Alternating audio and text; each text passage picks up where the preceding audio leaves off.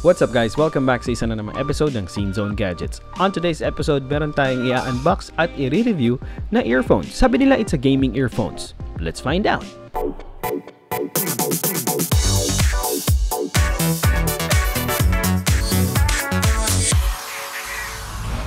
I introduce to you guys Plextone G20. Nakita mo yung B-roll ko na yun? Sponsored to us by Plextone. Thank you so much guys for sending me this item for product review.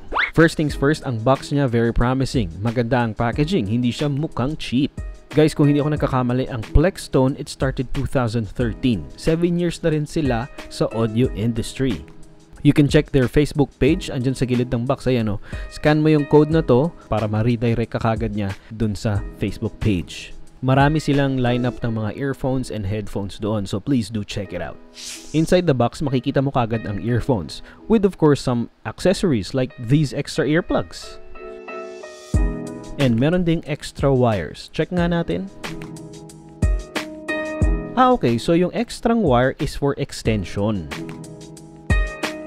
And meron din siyang splitter para ito sa mga hiwalay na port ng microphone at saka ng headphone.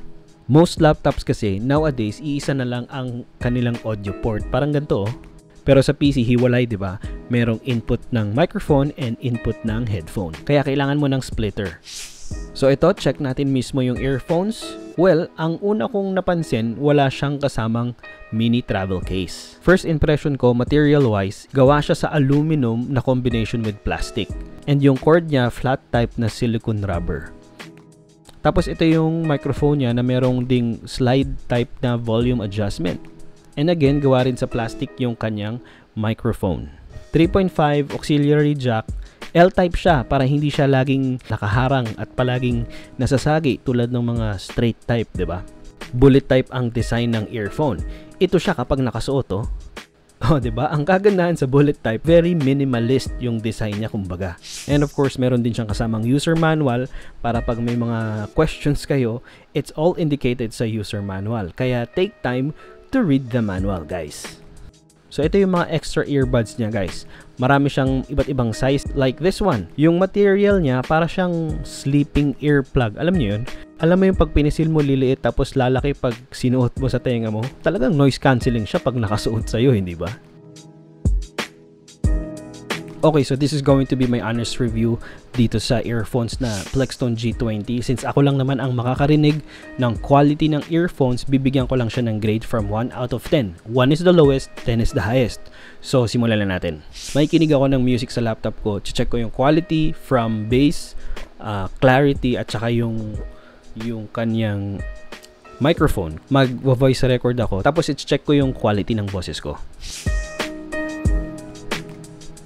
Okay, ang napansin ko lang ngayon, yung bass niya, tanggalin ko lang baka sumigaw ako kasi syempre, 'di ba iba yung boses natin kapag may earphones na nakasalpak eh.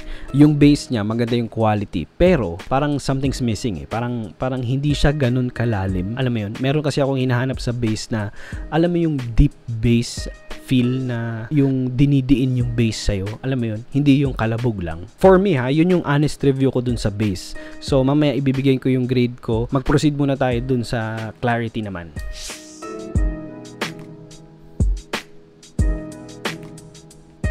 Okay, ito yung unang-una ko napansin sa voice, sa clarity ng voice. Medyo nasasapawan siya ng bass, no? Okay? Tsaka parang hindi siya ganun kalinaw. Hindi ko naman sinasabi na para siyang ngongo na type ng boses. Hindi po siya ganun hindi siya ganun kangongo. Ang OA, ano ba namang example yan? Pero kasi, yung clarity ng voice, meron din akong hinahanap. Kasi yung mga dumaan na mga nireview ko na earphones, iba yung boses eh. Alam mo yun, mas gusto ko kasi nangingibabaw yung boses kaysa sa bass. Mas importante sa akin yung naririnig ko ng malinaw yung lines ng kanta. Alam mo yun? So, mamaya, i-grade natin yung clarity ng voice. Mag-proceed naman tayo sa microphone quality kasi sabi sa box, eto microphone with HD voice. So, check natin.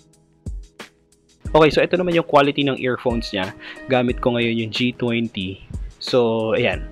Hello, mic test. 1, 2, 3. Mamaya sa editing, dun ko makikita yung quality ng microphone natin. And syempre, i-grade ko rin siya, so wait nyo lang. Okay, so syempre, wag nyo siyang i-compare dito sa microphone ko kasi ibang klaseng microphone to. No? Ano kasi to? Boya. Okay, so tapos na tayo sa test. Ngayon, i-rate ko na siya from 1 out of 10.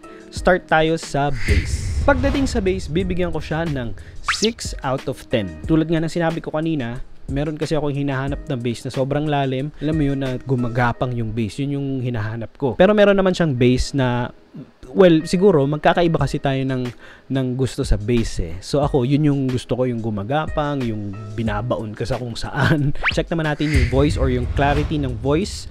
Bibigyan ko siya ng 5. To tell you honestly, nasasapawan siya ng bass. Yun yung napansin ko. Parang nagiging hindi siya ngongo So, hindi mo siya ma-appreciate yung boses niya kasi nga nangingibabaw yung bass. So, yun. 5 out of 10. Pagdating naman sa microphone, syempre, based sa napakinggan ko kanina, sa earphones na maliit na mic na ganun, hindi siya ganun kapangit. So, bibigyan ko siya ng 7 out of 10.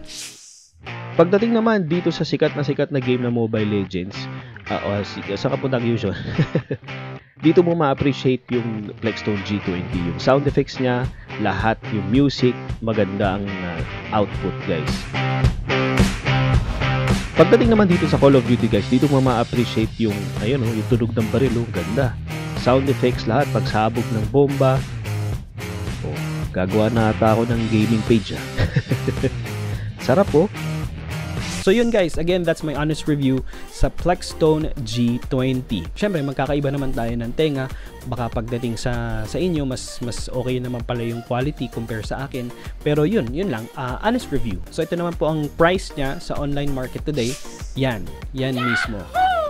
Naglagay na rin po ako ng link sa description ko sa baba para pag click mo, mariredirect ka kagad sa kanilang online store or website. And guys, meron nga pala akong surprise sa inyo. Yung nireview ko na Plextone G20 today is for giveaway po ito. No, unfortunately, isa lang po ang maibibigay ko. Ito mismo yung nireview natin. Ito mismo i-giveaway po natin ito sa inyo. Ang mechanic, sobrang dali lang po, sobrang simple. Kailangan nyo lang po i-share itong video ko sa FB page ninyo. Tapos, ang naka-indicate dun sa post, hashtag Plextone at saka hashtag Plextone G20 winner. Dalawa lang po yung hashtag na yan, no? Tapos, by August 15, magpipick po kami ng winner using hashtag picker. Sa August 15 po, ipopost ko po yung nanalo sa aking FB page, Sinzone Gadgets. Follow nyo na rin po yung page ko na yan. Parang hindi siya masyadong gumagalaw eh. So, please follow my page na rin po. So, yun lang yung i-giveaway ko ngayon. Abang-abang lang po tayo sa next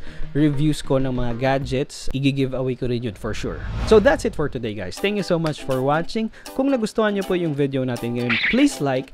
At kung interesado naman po kayo sa channel ko, it is for sale. Joke lang. 4,550 subscribers na po tayo, guys. Maraming salamat po sa suporta ninyo. Nagbo-motovlog na rin po pala ako dito sa Sinzone Gadgets. Ang pangalan po is Tambike by Sinzone Gadgets. Isa po yan sa mga segment ko dito sa aking channel. So please support my motovlogging adventure. See you on the road, mga katambike. This is Sinzone Gadgets. Stay safe and as always, God bless. When I